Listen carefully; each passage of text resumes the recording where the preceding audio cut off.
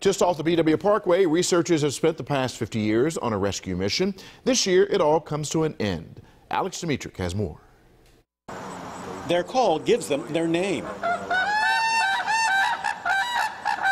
The whooping crane nearly fell silent. Standing 5 feet tall, the largest land bird in North America also had the most sought-after feathers for hats. Indiscriminate overhunting back in the early 1900s and loss of habitat, and habitat fragmentation and development of wetlands. Behind fences and acres of open space, the Patuxent Wildlife Research Center has spent half a century to bring back whooping cranes from one tiny flock. All whooping cranes that are alive today derived from one flock of 16 in 1942, which is vanishingly small, like almost extinct.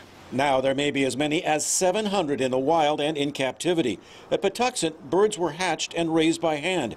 Handlers careful not to let the birds imprint on them or see a human until they were adults. People can present, danger to them, or they can go to people for food, or be injured by cars, vehicles, things like that. Going from 16 birds to an estimated 700 still does not mean the whooping cranes are out of danger. Probably have to get up into the thousands before we're kind of comfortable with the bird having been fully recovered.